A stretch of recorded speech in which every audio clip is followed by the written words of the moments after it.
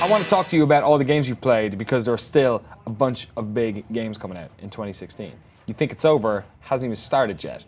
Peter Brown, you're a reviews editor, so you're all too aware of what's coming up over the next 2 months. But just in case you weren't, I prepared a fancy list of some of the games that we should get excited about. How about all the games we should get excited about? There's probably some people who are excited about WWE 2K16, which is not on this list. So I don't want to say it's a perfect list, but it's a list of some of the biggest, shall we say, games coming out over the next 2 months, starting this week. Actually, I'm not even sure if this counts. I'm not sure. This might be in that category. Tony Hawk Pro Skater 5 is out this Friday. It said this week. Not true. It's not? You're using outdated information. When's it out? The 29th. 29th? You're seeing the 25th, and that's wrong. Yeah. It got pushed back? I don't know, but Randy was talking to me the other day, and he had the 25th. All I know is it's coming out the 29th. Okay, cool. So next week. Excited about that at all? I'm interested to see what they're going to do. Like if they're going to try to mimic the old style of gameplay completely, or introduce like new aspects to the game. That's going to really determine how I feel about it. Because I can go back and play old Tony Hawk games, right? So if they really want to get me excited, they've got to do something with it. But I would like a little bit of that classic flair. It's interesting, and by the trailers it looks like they're very much leaning into the multiplayer sort of party mode, create parks and then share them with your buddies kind of aspect of it. So it'll be interesting to see how much they lean into that. But then I guess the first sort of real big boxed game coming out, who would have thunk it, the first of two music playing games back with a band, Rock Band 4 out October 6th. Mike, you excited about that? Yeah, I haven't played Rock Band since College. Rock Band 3. Was that the last one? College for me was very recently, so that would have been, like what, 2 4 weeks months ago? ago? Yeah, okay. Yeah, Fair 2 weeks ago. I have class in like 10 minutes, so let's hurry up. Yeah, I'm excited about this. I played both this and Guitar Hero Live at like preview events and whatnot. Rock Band's kind of new twist they're putting in the gameplay is like the RPG progression in the career mode, which seems interesting enough to, I mean, I'm just excited for these instrument-based rhythm games to come back just to have an excuse to play them again. Yeah, dust off the old drums. Of course, they've done a really good job, I think, of making sure that like old DLC and old peripherals work generally across the board for this. That brings me to my question, though, for both of you guys. Like, we may be excited for this game, but are you excited to have a bunch of plastic instruments around your house again? Like the guitars are pretty innocuous. Like you can kind of, you can store them away relatively easily. It's the drums that are a problem, and I've moved into a place that I'm on like a second level, so there's somebody sleeping underneath. You're gonna make friends real quick. I know, so that's like a massive problem because I used to always like having a couple of drinks in the evening and just kind of larping on the drums for a while. It probably won't go down. I have to put like a lot of mats underneath them again. Yeah. And of course, as you said, Guitar Hero Live coming out just 2 weeks later on October 20th. Any preference, Peter, between the two of them? I'm not really big into these particular music games, mostly because I suck at them. Usually I don't like games that I suck at, but I think they're great. And I really like people who do enjoy these games, like play them, because they get really into it. Yeah. So sort of by proxy, I enjoy it. But I could go either way. Cool. Folks in the chat and the comments, let us know which one of those you're most interested in. HD collections, of course, have been a big thing this year. Again, Uncharted, the Nathan Drake collection coming out October 9th, not too far away. You excited about that one, Mike? Yeah, I'm more excited. I haven't played the first one since like it released. I forget what year that was, but I mean, played 2 and everybody says 2 is the best, but I was always one of those weird people who enjoyed 3 more, so I want to go back and see if I was just drunk or like just being stupid. You were drunk. Well, actually, no. I would have been like, again, I don't know how old I was when those came out. But yeah, I always really enjoyed 3, but 2, I think, I didn't play through in one sitting. So I want to go back and see if it really is just as good as everyone says. Because, again, I haven't seen it firsthand in a long time. But I'm sure this is a good primer for when 4 comes out. Yeah, that's the way I feel. It's a good way to get ready again. Not too many, and not too many exclusives for PS4 as well coming up for the rest of the year. So that's at least one you can get if you're a PlayStation owner. Next up, October 23rd. It's that time of year again. Time to play a new Assassin's Creed game, Syndicate. I played it at an event a couple of months ago, and I was actually sort of surprisingly entertained by the sort of the sandbox nature of some of those levels they've done and like the different sort of ways in which you can tackle them, sort of in that like fun emergent way that like Metal Gear Solid, the way you've got a base and you can sort of attack it in any way you want. Felt like Assassin's Creed games were very rigid for a long time. Super boring and like just too many missions that were tedious. But yeah, after playing that, I felt a little bit better about it. Have either of you played any Syndicate over the past couple of months? No, but you've got me interested now, actually, because the things you're mentioning are gone, are problems I had with this series, which is kind of why I left it behind. Yeah, and a problem they had with Watch Dogs as well. And like like been very vocal about how irritated I've been with Assassin's Creed for a couple of years. Sure. So I'm kind of like, I'm really cautiously optimistic to see what our reviewer thinks about it when it comes along. Mike, you played it at all over the past couple of months? Yeah, about a month ago, I played as Evie. So this is the first time that a woman is one of the leading characters, and First on a console. First on a console. First on a console, correct. Assassin's Creed Liberation also had forget her name, but yeah, it was.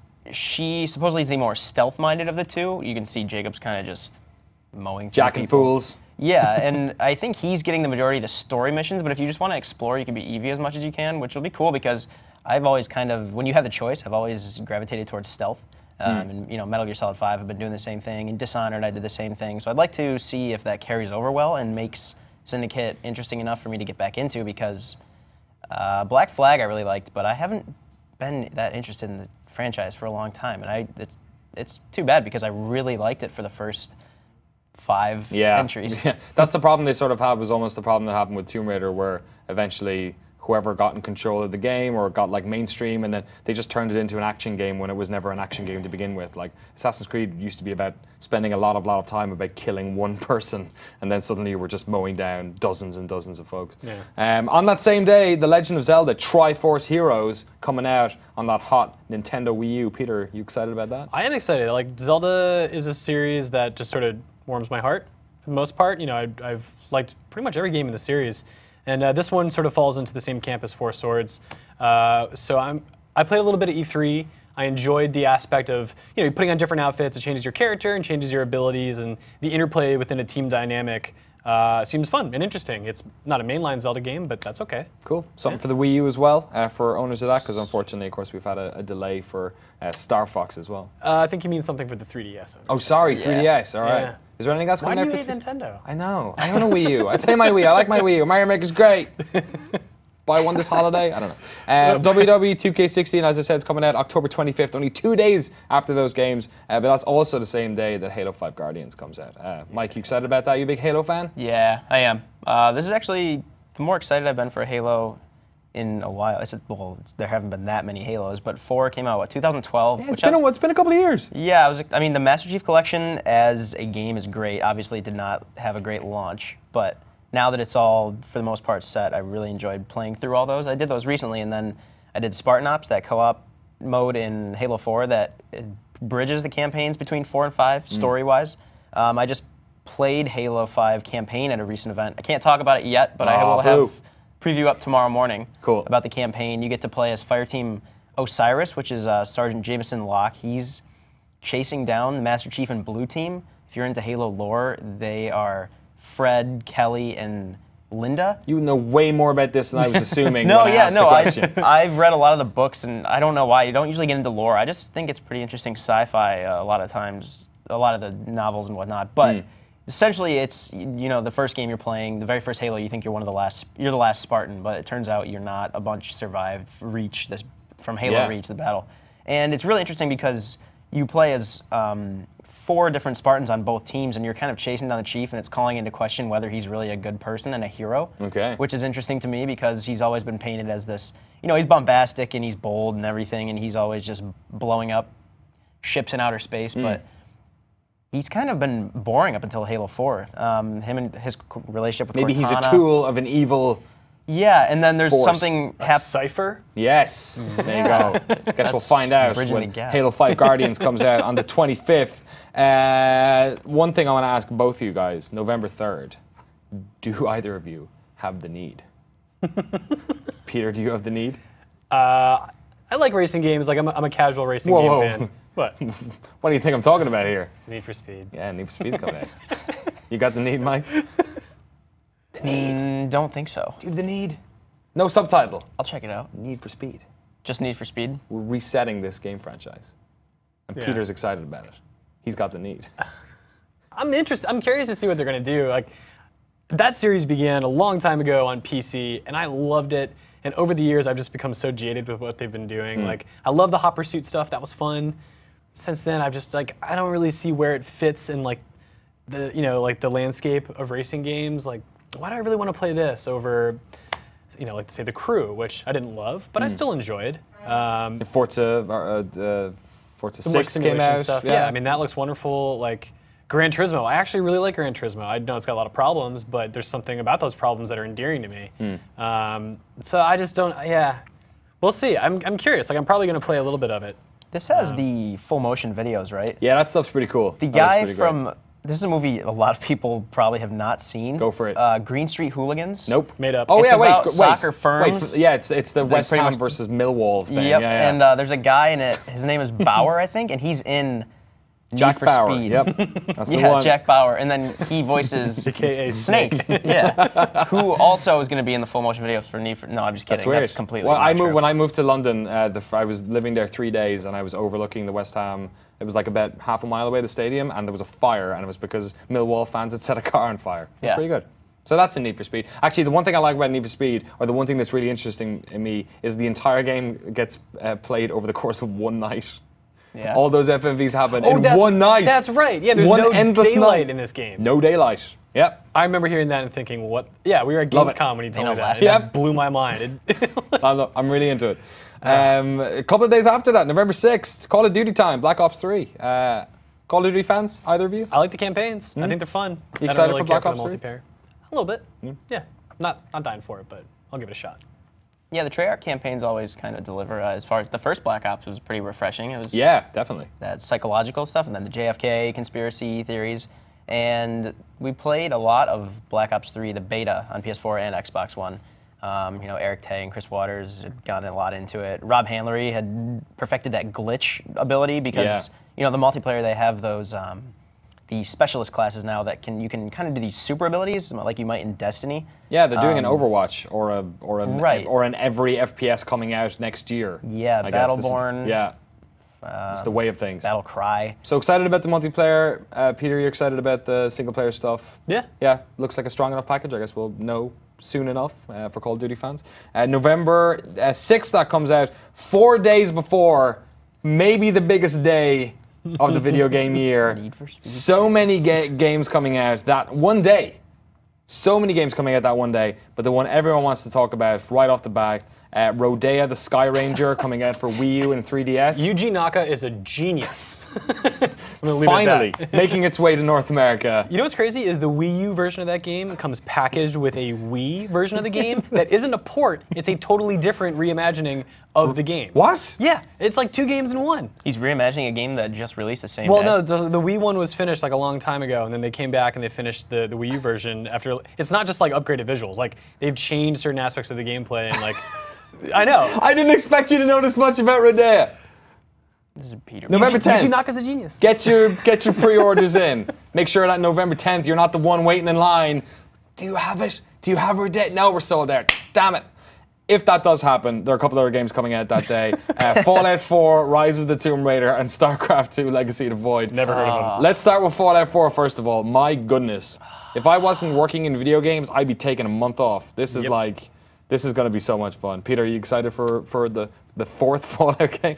I am. It's been a long time since I played Fallout 3, but I really like that. And I'm really excited to see that some of the id Soft guys have contributed to the shooting aspect of this game, which we all know now is like way better than 3. Yes. The VAT system is no longer a crutch for that broken shooty bang bang stuff. So no, yeah, I'm really excited. And as someone who really enjoyed Metal Gear and the way that its open world functioned, I know it's very different from the way Fallout 4's works, but I'm very curious to see how it impresses me, because I'm sure it will, and I'm sure that'll also change, you know, my opinion a bit on what was great or maybe not so great about Metal Gear, and that's always really fun, I think, is having your thoughts and opinions challenged and learning new stuff, and I think Fallout 4 is a great opportunity for all of that. Yeah, I've diven back into Fallout 3, and I was doing a bunch of like stuff I hadn't done before, like creating new weapons, and using the whatever the sheets, schematics you get. And then I was looking back at the trailers for Fallout 4, and like you can build your own weapons out of like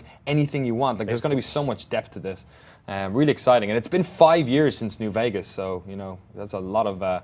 It's going to feel like a much more different Fallout game, hopefully. Yeah. Mike, you take either one of these, Tomb Raider or StarCraft. Which one would you like to talk about? Damn it. I really, I'm a big StarCraft fan, so I'm looking forward to that. But I think that's one of those games I'll be playing throughout the next year Right. or Okay. two. And Rise of the Tomb Raider, I'm really excited for. It doesn't fall as high on my priority list as Fallout 4, but both StarCraft and Rise of the Tomb Raider both look great. Rise of the Tomb Raider, I'm excited to see where they take Lara now, because obviously the first Tomb Raider reboot, 2013, was awesome. I liked it a lot, and I think they did a great job of characterizing her as more than just this action hero. My worry is that the gameplay trailer they put out shows her, again, just like straight up murdering dozens of people, which just seems like as fun as the last Tomb Raider was, it just, like I played that game trying not to kill people because it just seemed like A, kind of too easy, and B, just not in the spirit of Tomb Raider. Like it didn't feel like she's just ridiculously OP for some, she's not even wearing armor. It's kind of crazy at some stages. And also in that last Tomb Raider, it was just it's like a band of pirates from what I remember, but now these guys look like some Metal Gear military force. Yeah, mercenaries. So I guess we'll find out. Looking forward to that one, of course, coming out, all that Xbox One exclusivity nonsense on November 10th. StarCraft 2 as well, interesting to think that this is this is the end of their trilogy, which started again 5 years ago. And it's crazy to think that, the StarCraft 2 community is a completely different beast to what it was 5 years ago to what it was 4 years ago, like even 2 years ago. Like at this stage, it's almost like they're releasing a game for a community that's moved on to different competitive games. And, I'm mostly looking forward to playing it so I can enjoy the single player stuff. But it's going to be really interesting to see what the reception is for that. Of course, that's coming out around the time of BlizzCon as well. So maybe there'll be a bit more excitement around it come November time. November 26th. We're not done yet. Trackmania Turbo is coming out. Woo! Yeah. Any Trackmania fans here? No. Not really. I played it on VR. Did you do the VR thing?